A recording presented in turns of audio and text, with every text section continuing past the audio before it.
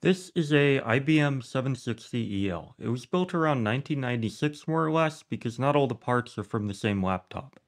This one has a Pentium processor and 32 megabytes of RAM, TFT display, and uses FreeDOS for the operating system. The borrowed plastic dimmer switch doesn't quite fit and there's no battery. But most of it is more or less working, and as you can tell, this one isn't a perfect restoration, but it does have a flip-up keyboard, which I think is actually pretty cool. I used these three parts laptops I had to form our amalgamation ThinkPad. So the first one is from Goodwill Computer Center, back when they used to sell scrap tops. It runs, but it's pretty beat up and it's missing some important parts. The second one, well, it's from eBay. It works, but does have a dead screen. And our final contender is, well, probably the most working out of them, but the interior is completely empty. And, well, the corner's pretty badly damaged and it's missing, well, the brightness knob. But, biggest issue with all these is only one had the hard drive ribbon cable, which is kind of hard to find. Okay, so I originally planned to make this a bit of a simpler project that didn't involve disassembling everything completely.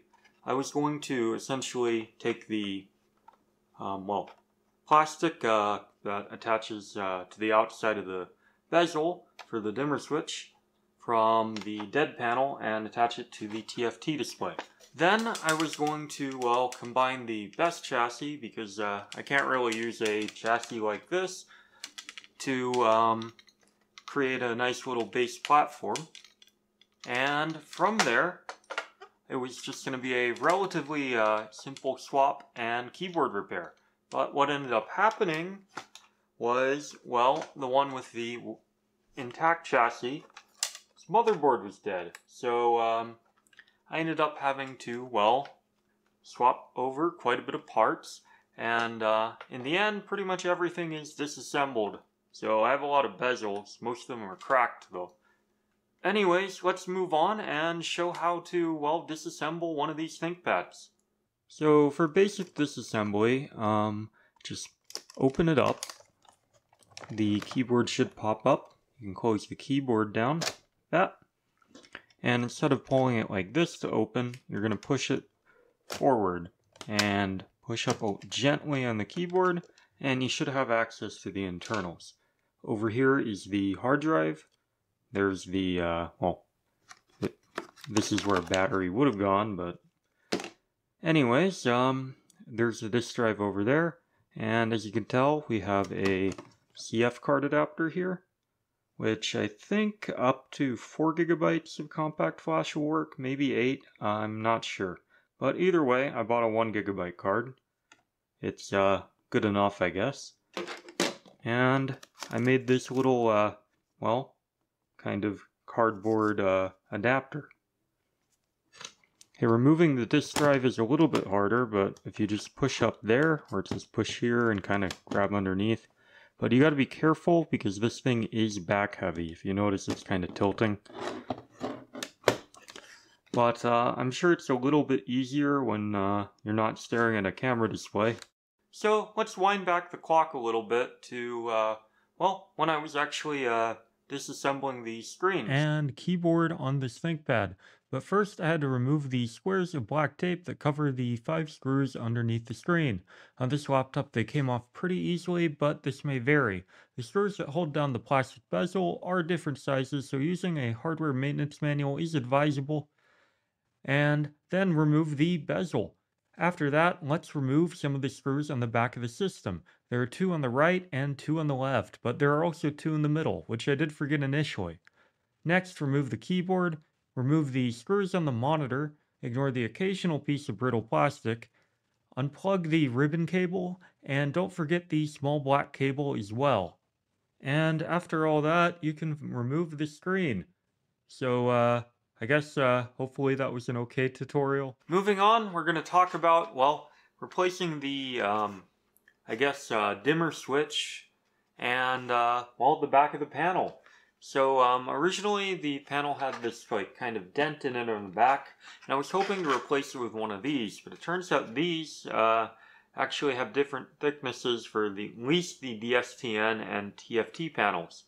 So my solution to that was, well, JB plastic weld, and what appears, I guess, as a orange piece of plastic was a sanded down expired debit card. So that solution allowed me to kind of just pop it back in, and overall it doesn't look perfect, but it gets the job done. So okay, after that we can move on to a maintenance issue that if you don't address, it'll cause major problems in the future. And this applies not just to the 760EL, but to other 760 models. And that is the nickel metal hydrate standby battery. This is a little battery kind of just located within the keyboard. The keyboard itself isn't that hard to disassemble, but also contains some other components, which you may or may not need to replace, such as the CMOS battery and the speakers. But after removing the keyboard bezel, you can just kind of open it up, but there is a tedious portion to this, which essentially involves, well, removing the ribbon cables if you do happen to have corrosion in your system and something pops out, like maybe the, I guess in my case, it was the nickel metal hydrate battery and speaker cable in one go, which is a bit unfortunate, but you should be able to take this out if you're careful, if there isn't corrosion already. And unfortunately, due to the corrosion on my board, I did actually have to use another keyboard's components to resolder everything together. And I did make my own little CMOS battery for it. So moving on, I essentially just used hot glue, which isn't the most advisable thing to do to attach, well, essentially the components during soldering, and hopefully make it a little bit stronger when I put the 5 ribbon cables back in place. So soldering it's actually quite straightforward. It's just pop in the connector and then tap it with a soldering iron and heat it up a little bit. So after that though, you have to deal with reattaching all the ribbon cables, which is probably the most tedious process of the, well, entire project. So moving on though, after you get everything flush, you can leave it like this and test if everything's plugged in, and if it isn't, you can plug in the ribbon cables again. But hopefully everything will work out on the first time.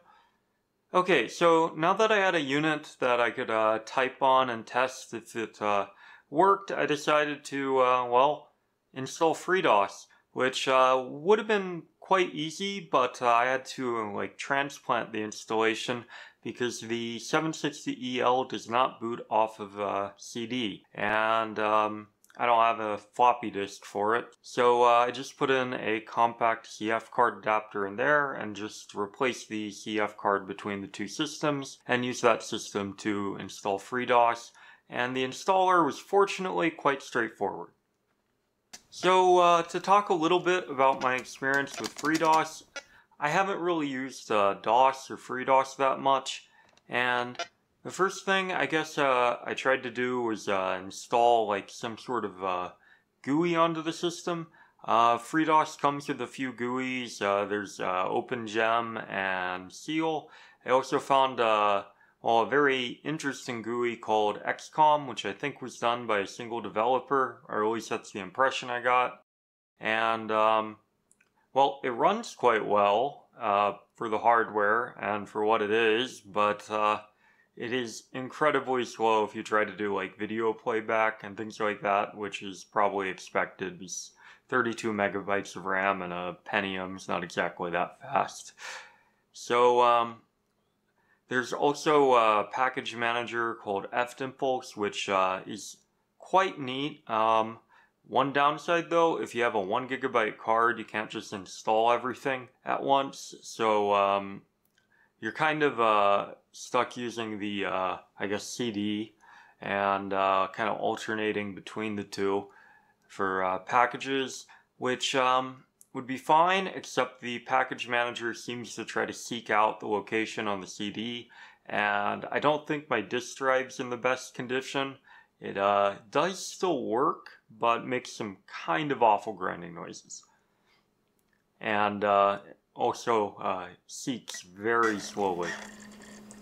And finally, I did a little bit of programming on here, but it was just, I think it's called like FBasic, and I only really just figured out how to set up a loop and if statements, but it's basic, so it's pretty easy to figure out. So rather than that, I wrote this Happy Holidays program, and I'd like to wish everyone happy holidays, and if you're watching this video later, peace and have a good one.